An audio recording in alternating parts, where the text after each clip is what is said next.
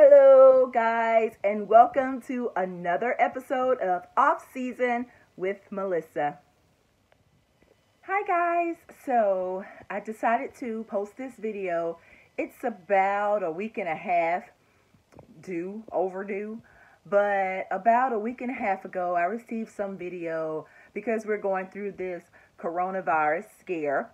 And so the video was saying that there may be a possible lockdown in the town, and so you have to stack up and prepare yourself for a lockdown. So as an event planner, of course, I'm a work at home person, so I just began to look around and I noticed that I really am not prepared for a lockdown where you may not be able to get certain things. So of course my first idea of getting certain things was food.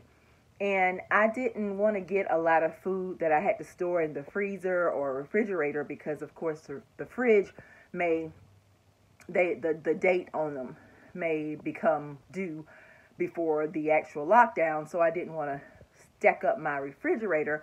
But a nice idea I did. I don't know if you've watched the video about me organizing my craft room and my decorations room, but I purchased these two. I'm going to show you here. I purchased these bins. I don't know if you can see them. They look like wheelbarrows. They look like whiskey barrels. But the great thing about them is you can store things in them.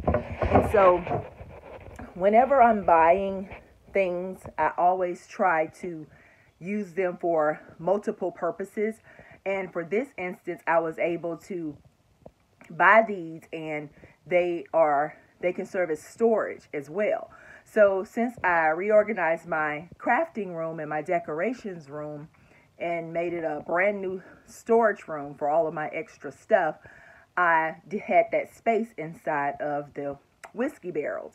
And so I went to the store and I needed a place to store it because, of course, what's the use in going to the store, stacking up for a lockdown, and then eating it before the lockdown happens? So I figure out of sight, out of mind, and that's what I'll do. And later I'll post a few of the items that some households feel are necessary items to have. Of course, everyone went berserk getting Lysol, Clorox, toilet tissue, all of that. I already had that because I subscribe to Grove. And if you're not a subscriber for Grove, then it's just a interesting way to get your cleaning products for your kitchen and bathroom and just overall cleaning products. So I received those on a regular basis. So I didn't have to run out and get the paper towels and toilet tissue and the Clorox and the Lysol and all that because I get that. So I get that anyway. But I did stock up on some food items. So I just wanted to share with you that tip to, use your items if you are an event planner or you're a person who likes to decorate your home with different types of decor throughout the year. Purchase things that you can use as storage. And that's not necessarily a new tip, but it's an ingenious tip when things like this happen and you really need to prepare for something that, we did not see coming 6 months ago. So that's what I did. I took the items that I purchased and I just stuffed the whole bags in there. Some items I did have to, some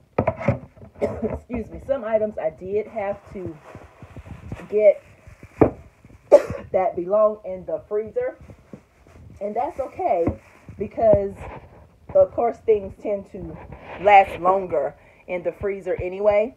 So I did get a few items because I personally can live off of ice cream and pizza for 2 weeks. I think I can do that.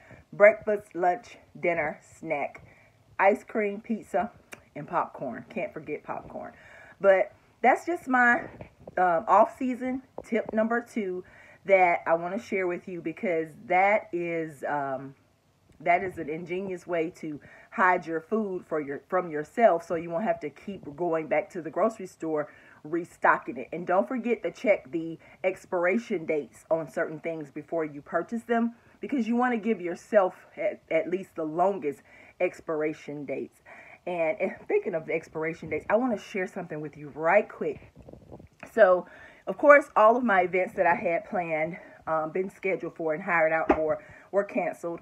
But I had purchased these little sparkling